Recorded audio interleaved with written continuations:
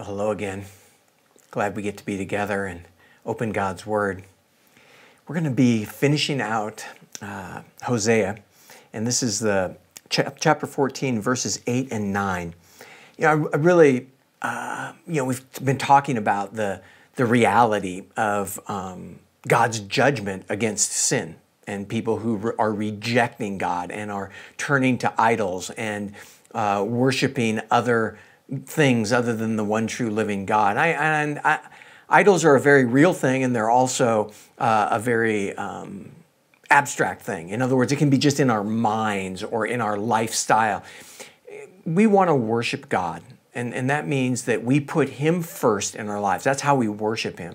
He wants to be in first position. Nothing else comes before Him. And then the nation Israel was not doing that, and we find this to be a consistent pattern. And then God sends prophets to warn them, hey, this is why judgment's coming. But I love these kind of finishing thoughts that we had one yesterday and we got one today that kind of end up a little bit more on an upbeat thought. Ephraim shall say, what have I to do any more with idols? I have heard and observed him. I am like a green cypress tree. Your fruit, this is God speaking, your fruit is found in me. You see,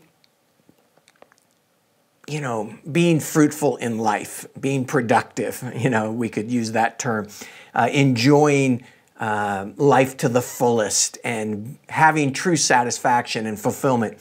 Your fruit is found in me. Where we find that satisfaction, that fulfillment is in Him. And He says, now these questions start being posed by God. Who is wise? And then the response will be, let him understand these things. Who is prudent? Let him know them. For the ways of the Lord are right. The righteous walk in them, but transgressors stumble in them. So God's ways are ways that you and I want to walk in. That's why we get together and do these devos today. That's why we're wanting to learn God's ways together. And as we do, we want to walk those out. I think this is so important. It's one thing for me to intellectually grasp a concept or an idea.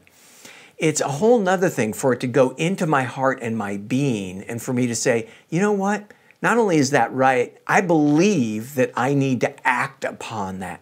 So then there's my will gets involved in being intentional about the pursuit of walking in His ways. This is what they finally come to. Who's wise? Who's prudent? You're going to walk in His ways. You're going to pursue the things of God. Because why? Because that's where the fruit really is. That's where the fruit. Love, joy, peace, patience, kindness, long-suffering.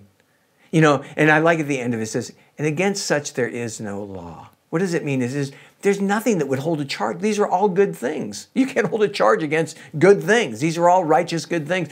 And the fruit comes from His presence in your life. If you are a follower of God, Jesus Christ has taken up residence in your life by the power of the Holy Spirit. The Holy Spirit is living in you now and desires for you to experience that fruit. Man, my prayer for you is that the Spirit would be made evident, that you would walk in the Spirit and enjoy the fruit of the Spirit. God bless you. Have a great day.